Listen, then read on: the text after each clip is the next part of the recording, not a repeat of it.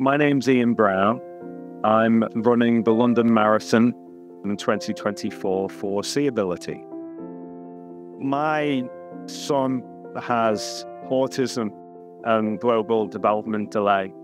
I always wanted to run a marathon, but I wanted to do it for something.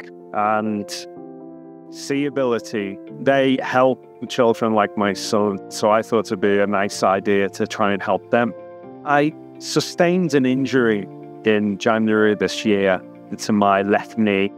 I couldn't run for about 40 minutes without some pain. In all likelihood now, my marathon is going to be a combination of running sections and walking sections to both succeed in crossing that finish line and also succeed in not injuring myself.